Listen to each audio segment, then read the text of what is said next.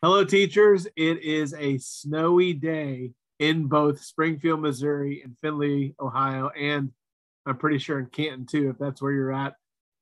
Really, a large part of the nation is pretty much under snow today. So we thought, hey, let's still be productive as much as we can, and let's do this video on the next lesson, lesson number 11 in Daniel. And Brother Ray, this is probably the most well-known story, maybe at odds with the three Hebrew children, but pretty close to the most well-known story in all of Daniel.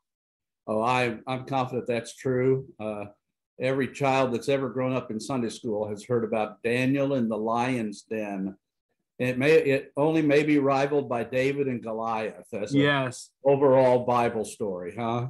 Yeah, at some point, it doesn't really matter which one's more popular. They're just pretty cool stories. They really are. And more than that, they teach some amazing principles.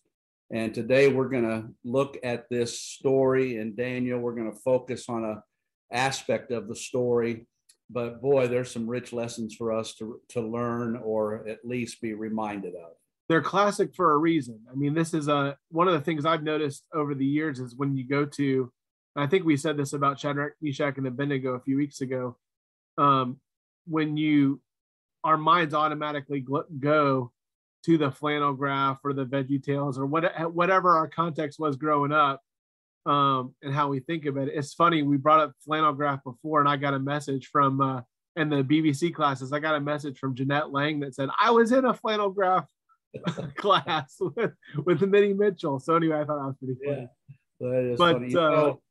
The thing is, Ben, that in this particular story, as in others, there are just so many significant things to learn. But you would be surprised that I meet people from time to time that are even taking some classes, and they haven't heard the story of Daniel in the lion's den or David and Goliath. That's exactly right. Yeah, I remember when I first became a youth pastor, not to belabor the point, but when I became a youth pastor, I took over and then we had a bunch of kids that we were starting to reach, and I would say Jonah and the whale, and they look at me like, what are you talking about? You know, because not everybody knows that we live in a post-Christian culture a little bit, and that's what's going on. That's why it's valuable to look at this story again. Yeah, let's not skip it. So you put this subject, and this is probably what you're talking about, where you're saying focusing on something, this idea of trust, and that at some point trust can't just be like a theoretical thing. In the life of a Christian, there's a time where trust has to be exercised and exhibited, and that's what you're saying here, that to honor the Lord, we have to exhibit trust. And just tell us what was, and I'm sure we'll do this in the whole conversation, but tell us exactly why you thought that was the subject for the lesson. Well, ultimately it's going to come down to a life or death decision for Daniel. Right. And he's going to live by the godly pattern that he had always lived by. He was not going to compromise his character or his ethics. And it put him in a situation where he could lose his life. And it was at that moment and all the way through the story that he had to have impeccable trust that God would honor him for his faithfulness. And no matter what happened, he had to trust God. Right. That's exactly right. So your objective sentence says, for all believers, trust should be exhibited in every situation to honor God by three reactions modeled by Daniel. So you're seeing, first of all, the trap set that's given to us in verses 10 through 14. Can you give us a little bit of context? We've already had some context in the book of Daniel. Here, Daniel is in Babylon. Yes. And he's a servant of a king. But what we need to point out in this chapter is that Daniel, who was taken into Babylonian captivity by King Nebuchadnezzar, the great monarch of the Babylonian Empire, Daniel has now lived through the entire Babylonian kingdom. He has served under every king of Babylon. Now, the Bible only mentions two by name, and that was Nebuchadnezzar. And then in chapter 5, it's the story of Belshazzar. where, remember the handwriting on the wall, Right. that warned Belshazzar he was going to die. But now Daniel is actually in the Persian kingdom. The Persians have defeated the impregnable city of Babylon, and now the great Medo-Persian Empire have taken over this entire region. And Daniel is now serving in the administration of the Persian monarch. The Bible refers to him in Daniel chapter 6 as Darius, but the last verse of Daniel 6 also mentions Cyrus. And as we point out, the term Darius in the Persian language and records was really more like a title, the royal one. And so I think it's referring to Darius throughout the chapter, kind of with that royal title, but his throne name was the great conqueror of Persia, Cyrus II, or Cyrus the Great. This is the same guy who's going to be so impressed by Daniel after this incident and others that Cyrus is that any of the Jews that want to leave Babylon and go back and rebuild Jerusalem and rebuild the temple, they can do that. Okay, wow. So now we're in the Persian Empire. Wow, interesting. It is amazing that Daniel is a friend to so many kings, you know, like they keep being impressed by him. It's pretty cool.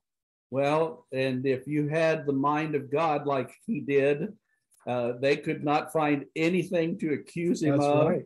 And he was just so valuable to every one of those monarchs, no doubt.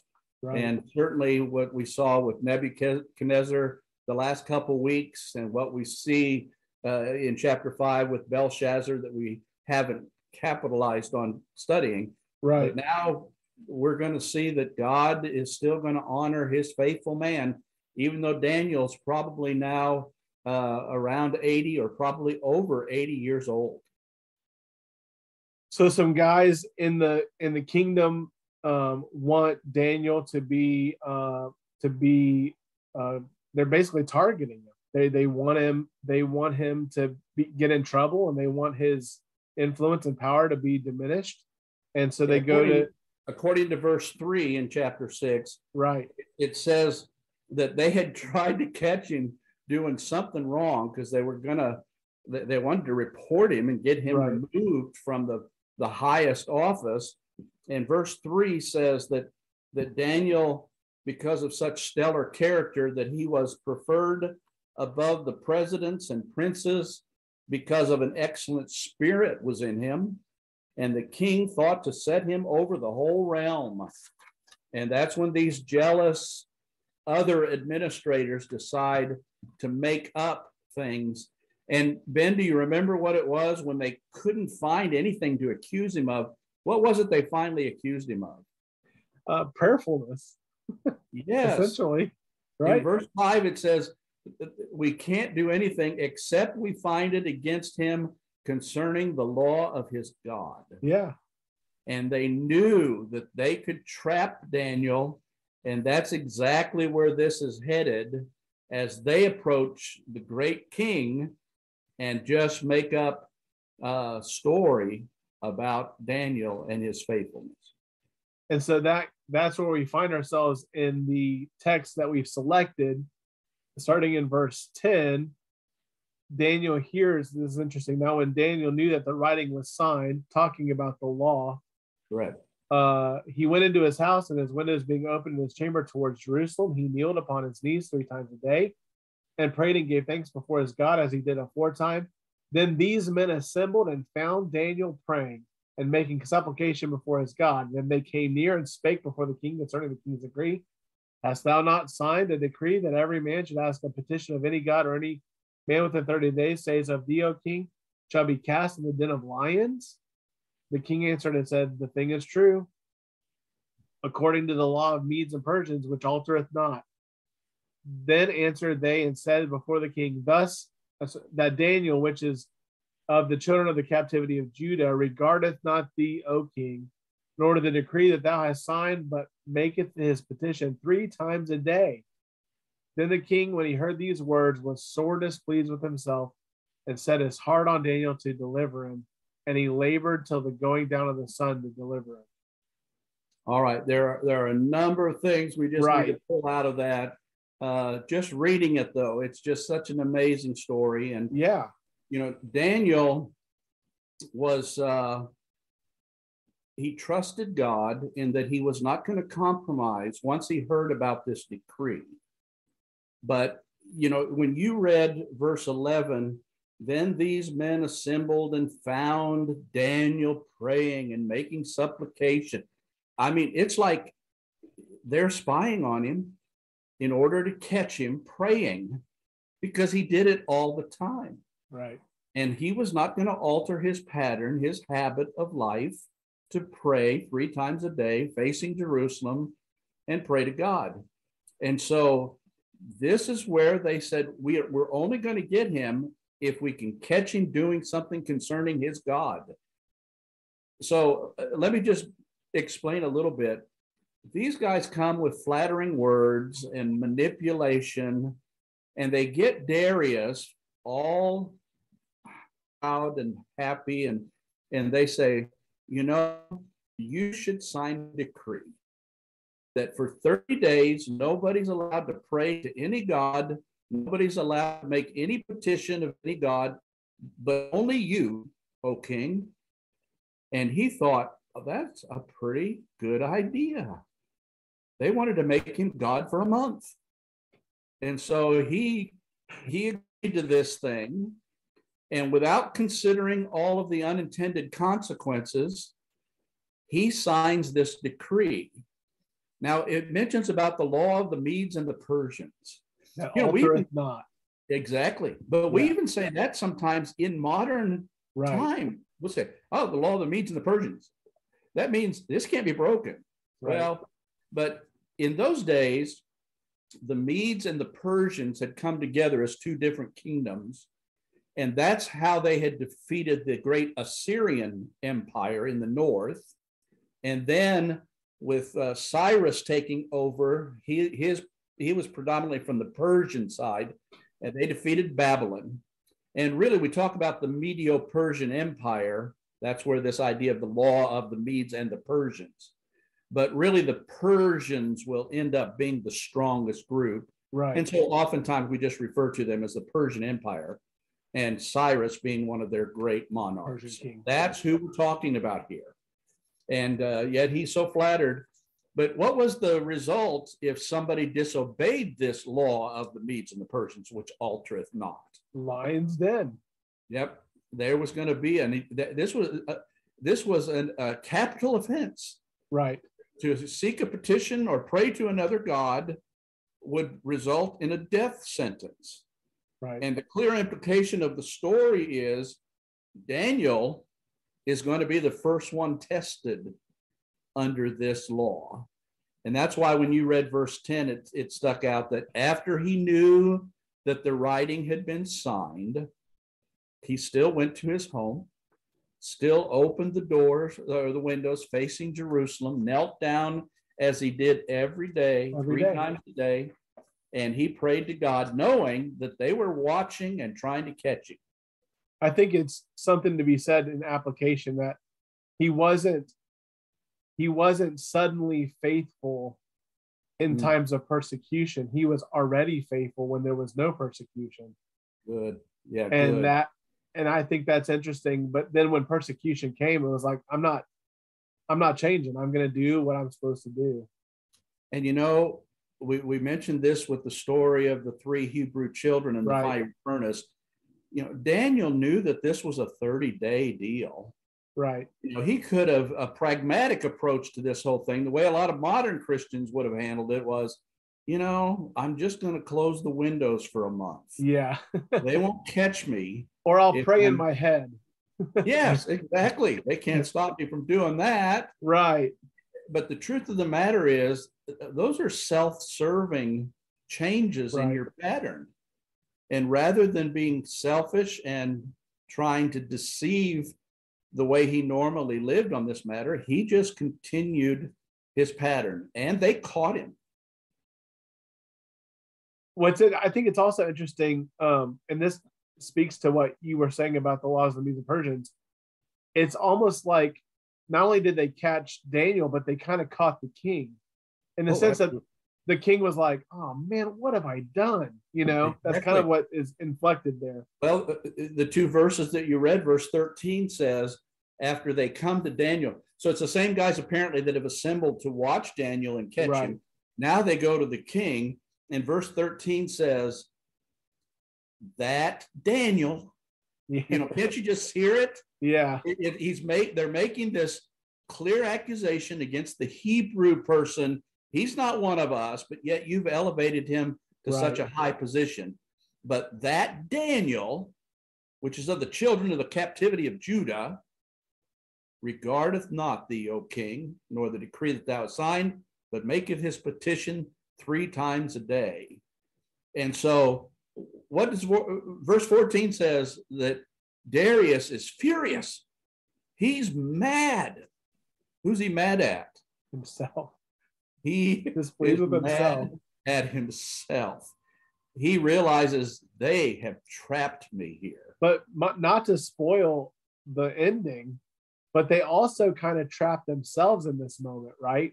They do. Yeah. And we'll look at that, I'm sure, coming up. But we will. But notice that Darius, he worked tirelessly all day trying to figure out, is there some loophole here that I can let Daniel out?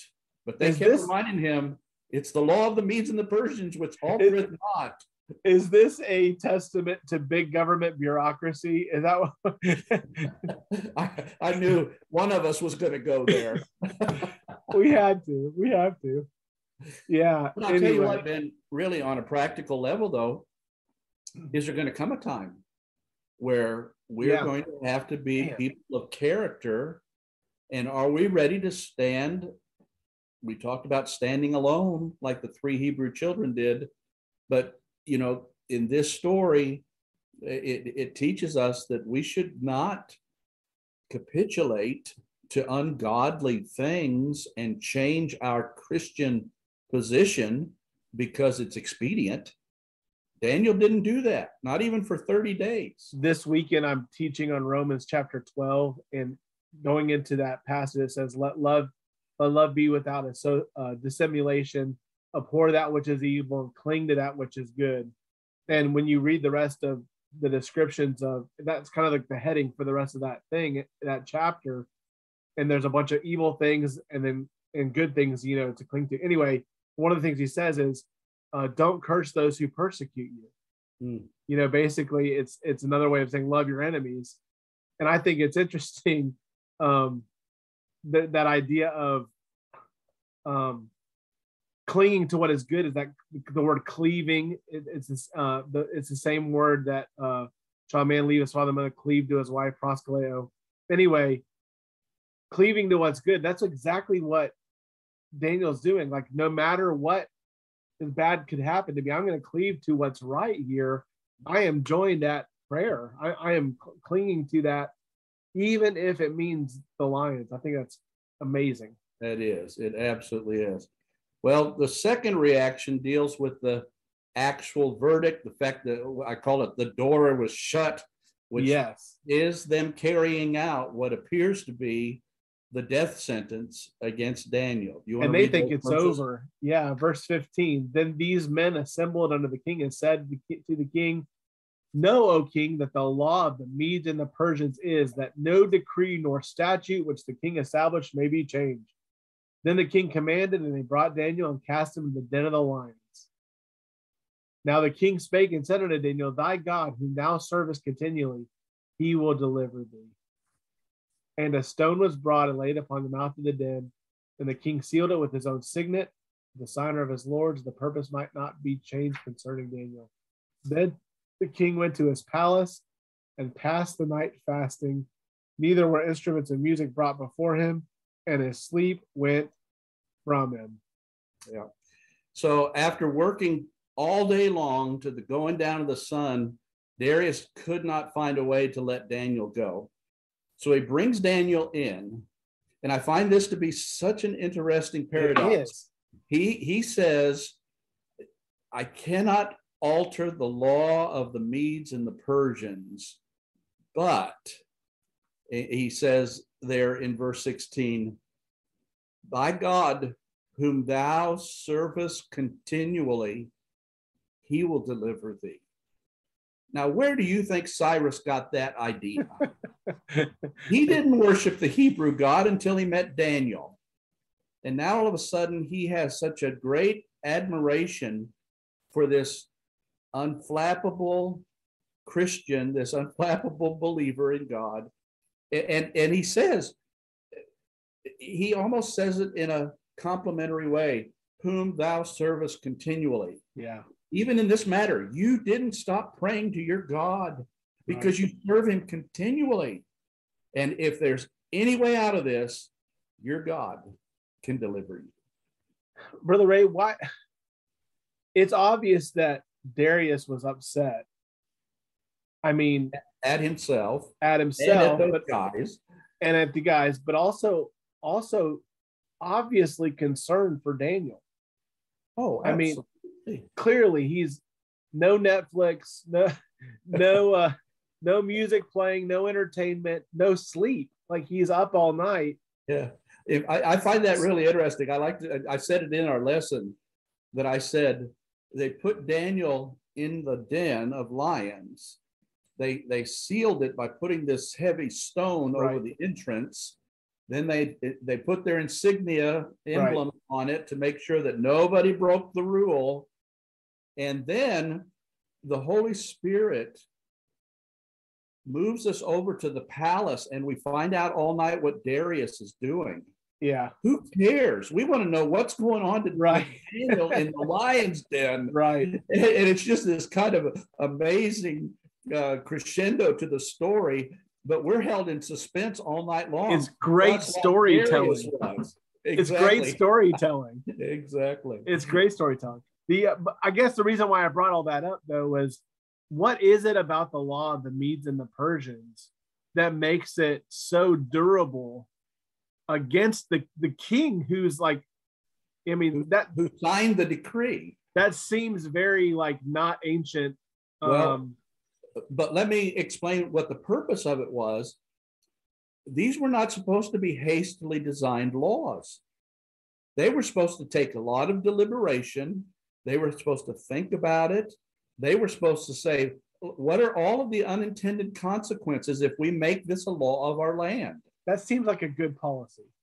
Like maybe we should not pass it so that we know what's in it. That kind of a thing. If they had heard that language before, it probably would have been included in this story. Correct. But that's again part of this insidious plot, is they tricked the king. And by the way, we didn't mention it, but in the previous verses they said we have all come to this conclusion that you should be God for a month. Right. Well, that's not true. Daniel was never consulted, and he was the head of all of them. Right. And so, but that's the guy they're trying to remove. So they lie and make these false accusations and trick the king. But in pride, he hastily signed this decree. Right. That's not what you were supposed to do with the law of the Medes and the Persians. And then we have the third part here, the third reaction. The tables are turned. What a great way of saying it. Then the king arose very early in the morning. Man, the suspense on this. I know the story, and I'm like, what's going to happen? And when it hasn't since the last time I read it. It hasn't changed nothing. Then the king arose very early in the morning and went in haste into the den of the lions. And when he came to the den, he cried with a lamentable voice. That's a good detail. Yeah. I hope he answers. Lamentable voice of Daniel, and the king spake and said to Daniel, O Daniel, servant of the living God, is thy God, whom thou servest, continually able to deliver thee from the lions? Then said Daniel unto the king, O king, live forever. My God hath sent his angel and hath shut the lions' mouths, and they have not hurt me. For as much as before him in innocency was found in me, and also before thee, O king, have I done no hurt. Then the king was exceedingly glad for him, and commanded that they should take Daniel up out of the den. So Daniel was taken up out of the den, and no manner of hurt was found upon him, because he believed in his God. And the king commanded, and they brought those men which had accused Daniel, and they cast them in the den of the lions, them, their children, and their wives. And the lions had mastery of them, and brake all their bones in pieces, or ever they came at the bottom of the den. Yeah. You know, this is after this sleepless night, Darius, and the implication is that he runs over there. You know, he makes haste to get there. But you emphasized what I emphasized in the lesson, that he got there and he cried with a lamentable voice. Now, I mean, that's kind of a wail, but it also is kind of an expectation that nothing's going to happen. You know, he's lamenting because he really thinks there's no way Daniel survived this, even though he asked the question, "Oh, Daniel, is your God who you serve continually able to deliver thee?" But there's really mean the idea that I don't expect a positive response here. Well, the thing I was going to say is, I wonder if I was directing this as a movie, I'm reading between the lines, and maybe this is saying something that shouldn't be said, but it would make it really cool if he yells that and he's going to turn around like he knows he's not going to hear an answer, and then all of a sudden, "Oh, king, live forever," and he's like, "What?" Yeah. Like there's some kind of. I wonder if that's how it was. Maybe you should have been a director instead of a preacher. There's a lot. Yeah, I don't know. I'm just kidding. But you're exactly right, and you wonder if there's no white space in between the verses, right? Whether or not there was a little pause, right? Because maybe he did think there's no answer. But I would almost make Daniel be like, "Oh, king," you know, like surprise him, like he's gonna love this, you know. And isn't it funny, even the way the word of God wrote it, that Daniel is still being completely respectful when he says, "Oh, king, live forever." That was just a modern greeting when you came to the presence of the king. And so he does, and then he gives full explanation of how this happened, that God sent an angel and has shut the mouths of the lions. But it was more than that. First of all, let me tell you what I heard at the State University when I went over there, and they talked about this story. You know what the critics explained this about, on why Daniel survived in the lion's den? Because either the lions had been overfed and they just weren't hungry, or perhaps they were sick. And that's how Daniel managed to find a corner, apparently somewhere, and survive through the night. But that is just not true, and we're going to see the rest of the story here. That other detail is very inconvenient then. Yeah, right? Yeah, it really is. That kind of argues against that. But the other part of it is they ended up saying, they pull him out and they examine him, because lions don't only kill you with their mouth. One swipe of a paw would have killed Daniel. So God clearly protected his prophet and honored his faithfulness. And Daniel had this unequivocal trust. One other thing I'll point out about that is, maybe you, like me, have seen the children's Bible where they have pictures for kids. You remember the one of where Daniel's in the lion's den and he's actually using a lion as a pillow to sleep on? Now, I'm on it. I don't know that happened. I know.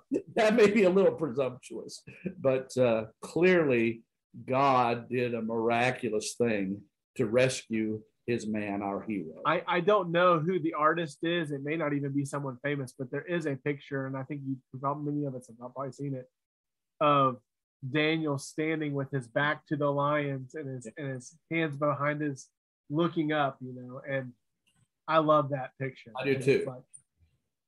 In that picture that you just described, which I've seen and love as well, but that shows a picture of complete serenity and surrender to God, a total issue of trust. He trusts God, even in that circumstance that would seemingly be inescapable. So Darius is excited. Daniel, get him out of there quick before they change their minds. Right. But God delivered him, sent an angel to protect him. And then when they examined him, there's not a single mark on him that he had been injured. And then to combat the silliness of people that try to just undo everything that God tries to do.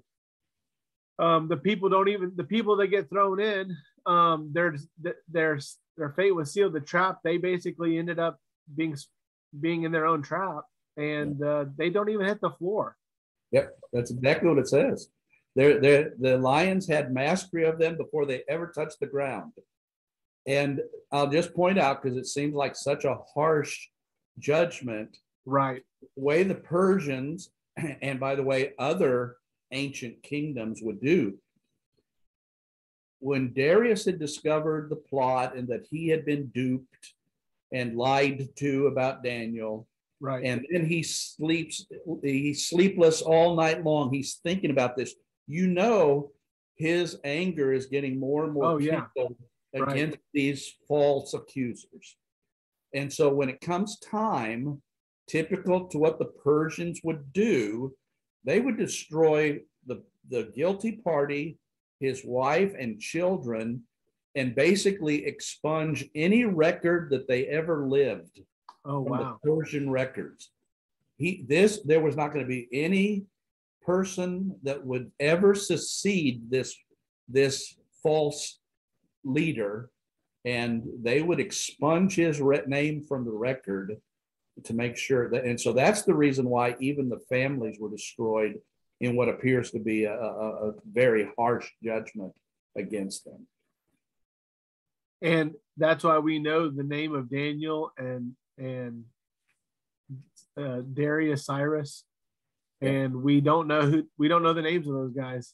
Yeah, and we did not take time in the lesson, but everybody should read verses 25 to 28 in the book, because once again, just like with Nebuchadnezzar before in chapter 4, now here Cyrus eulogizes the great God of Daniel, who's able to save from the lions.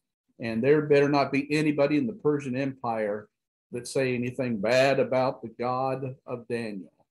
It's an amazing thing. One of the things that strikes me, and I hope I never have to apply this, but we'll see. But it's amazing to me how God has used persecution, the persecution of his people. I mean, even one of the strongest arguments for the validity of the resurrection is the fact that the guys who Peter says we can't help but speak the things we've seen and heard, not just the good teaching that we got from Jesus, but we saw him dead and now alive. And then they literally died for that. And even like we've seen that theme in the book of Daniel, someone furious, a hater of God, wanting to be worshiped, and then completely turning on a dime and extolling the name of God. Yeah. And so I guess what I would say is that this idea of daring to be a Daniel or daring to stand alone, as the song goes, is bigger than us. It's bigger than just us being faithful to God. It's evangelistic. It says something about who God is and that kind of a thing. And so we got to be prepared for that in times when there's not as much persecution, because we could face that kind of persecution. And what are our lives going to say about God? And ultimately, it all boils down to how big is our God? That's it. And will we trust him even with our life. That's exactly right. So this is Brother a good Ray, one. thanks for helping us think through that. And would you pray for us? Absolutely. Father, thank you for your many blessings. Thank you for Trinity Baptist Church. Thank you for Canton Baptist. Thank you for Cherry Street Baptist Church. These lighthouses in various places that you have put us. God, I pray that we would be faithful. May we recognize you as the great creator God, the almighty God, the God who was able to rescue Daniel. And we put our trust in you that you're able to take care of us too. Please bless the services this weekend at all of the churches. God, help us to be faithful as teachers to communicate the truths of your word. Help us to be about your business, especially as we see the day approaching. We ask these things in the precious name of Jesus. Amen. Amen. Amen. Thanks, Brother Ray. God bless you, Ben. Good to see you. Have a good weekend. Yeah.